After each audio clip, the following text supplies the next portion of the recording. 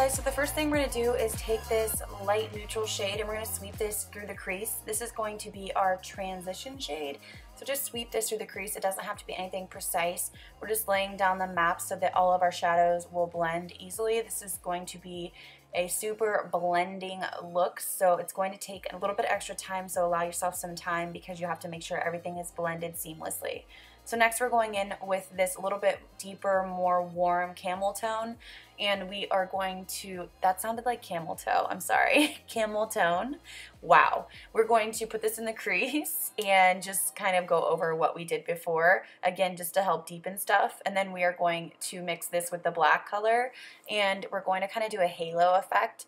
We're going to go for the outer V, and then the outer V, and then the inner part of your eye. I literally cannot talk. I've had the worst day with editing, so please forgive me. So we're just going to kind of apply this through the crease and then on the inside and outside of your lid and just keep blending it through. You can see me kind of packing and then blending. So pack a little bit on. You can go in with your bigger brush as well, like I am right here, and just continue to blend it out. It's just the easiest way because it's really going to make it look seamless and make it look nice. Otherwise, you can have some choppiness and patchiness, and I find that black is one of the hardest colors to work with, so really take your time. So next we're going in with this blue shade, and we are going to apply this to the lid. I sprayed my brush with MAC Fix Plus just to make it more vibrant, and you can see me pulling it a little bit higher than my actual fold or crease because it's going to blend better, and when you look down it's going to look better. I was kind of having some trouble with having my hooded eyes and only applying it to the lid. It just looked kind of weird. So pull it up a little bit, and then you can see me blending that black through the crease, and it'll all kind of tie together.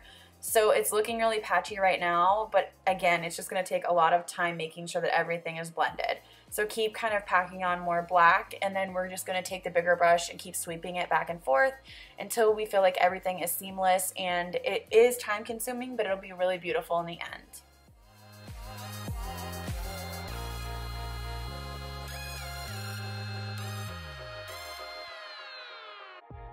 After you're done blending, just take that blue and pack a little bit more on the lid just to get the vibrancy back, and then we're going in and doing a winged liner.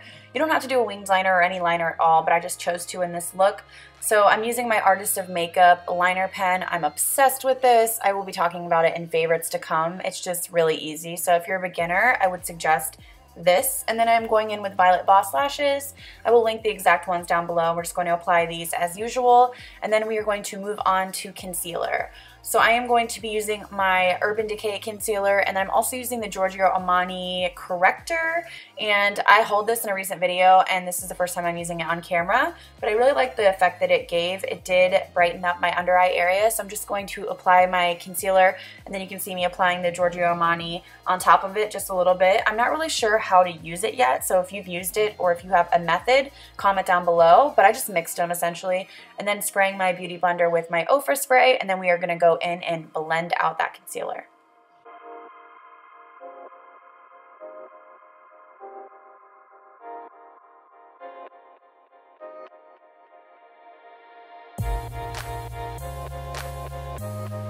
So now I'm going to do some cream contouring. I absolutely love the Morphe concealer palettes for this, and I'm just going to apply it to my forehead and then also just kind of on my hollows of my cheeks, basically for a contour. So just apply this with any kind of stippling brush, or you could use just any brush you have. I wasn't being really precise with this, and we're just going to blend it out. You can use the brush as you see me doing here, but then I grabbed my Real Techniques beauty blender. I do like this. I've been trying it. I don't know if I like it better than the original, but I feel like you can use it and work with it if you're on a budget.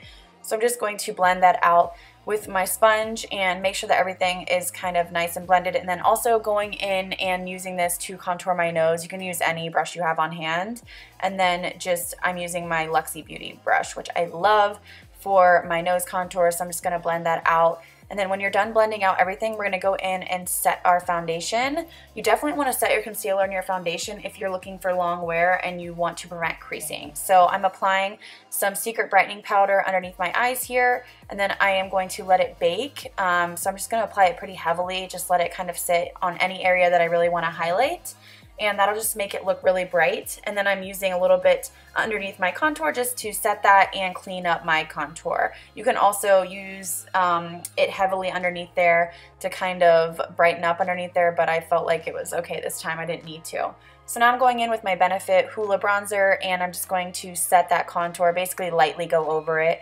And again, just putting a powder on top of a liquid will make it set. And so now I'm going to wipe away all of that powder underneath my eyes, and basically you can see how brightened it is, and it just makes you look really fresh and awake. So now I'm going in with my blush. I can't remember exactly the name. I will link it down below. It's a MAC blush, and I'm just going to put it on. This is like a peachy kind of corally color, I would say. And then after that, I'm going to go in with this camel color again, and I'm going to sweep this on my lower lash line and just continue to sweep it until you feel like the intensity is enough.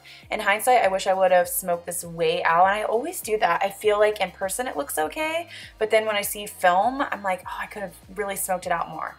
So I'm taking the blue color and I'm going to kind of mix that in and just tie the look together. So sweep a little bit of that underneath your lower lash line as well, and just continue until you feel like it's intense enough. I just really wish I would have went a little bit heavier, actually a lot bit heavier, but you always learn when you watch your footage. It just looks so different than what I thought it looked like in person. So now I'm taking this light matte color, and I'm going to use this just to highlight my brow bone. I really don't highlight my brow bone like ever, but I just decided to for some reason in this video. So now I'm taking my Marc Jacobs liner, and I'm going to apply this to my waterline. And I love this liner. This liner stays all day, and it's definitely worth the money. And then you can see me kind of smudging it out below my waterline. And I'm going in with this Sephora glitter liner. And I'm going to apply this to the inside of my lower lash line. I'm not really going to go heavy across the whole bottom lash line, but just really like kind of on the inside to the middle. And it's just like a subtle effect. Now I'm going in with my lip stain. This is from eBay, and I love these. You just apply them and you let them sit for 5 minutes.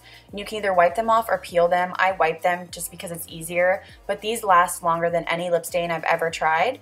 So once you're done with that, I am going to line my lips. I've been using this Pro Longwear pencil from MAC, and I've been absolutely loving it. I will link the color down below. And then I'm going in with some lipstick. I'm going to be using Kat Von D Noble today. This is just like a nice peachy nude color. And then on top of that, I'm going to use Fortune Cookie Butter Gloss from NYX, and that's it. I hope you guys enjoyed this look. I tried to play with the color in the palette, so let me know what you think down below. Thank you guys so much for watching, and I'll see you in the next one. Bye!